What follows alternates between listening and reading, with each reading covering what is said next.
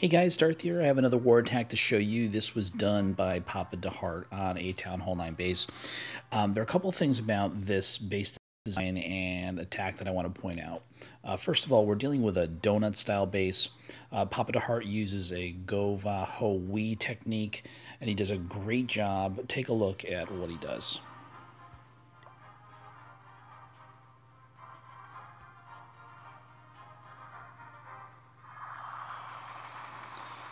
So this attack begins with use of earthquake spells to tear open the center chamber. He then drops a Hog Rider. This is obviously designed to lure out the Clan Castle troops, and what we see is that there's a defending Lava Hound. He then lures it out into the eastern side of the base. Pulls it all the way out so that it's no longer protected by any of the defenses. And now he's going to just use a couple of wizards to destroy the Lava Hound and deploy those pups.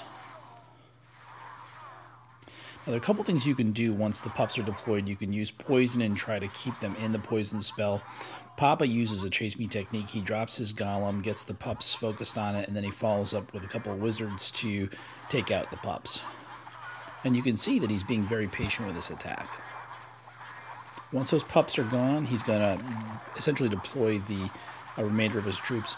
Now notice what he does here. He drops some wall breakers and some Valks. Valks have a tendency to wrap around, so you have to be careful here. But I like what he did. He used the healing spell to keep this Valk alive over here so that it could pierce into the outer walls. And of course you have Valks over here that rip into the wall. And the question now is, what are they going to do and what path are they going to take? Now, what's interesting is that he dropped a rage spell near the center of the base. I agree with that decision, by the way. It didn't catch any of the Valks, though. He also saved Hog Riders, which he deployed towards the western side of the base. And basically now it's just kind of a race against the clock and how long will his troops survive. He's in great shape.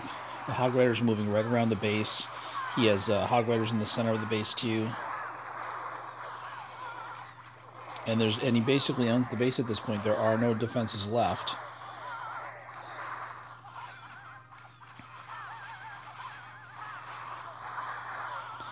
So if you want to attack a base that looks like this, consider using Govahowi. It's a great lineup for this type of base.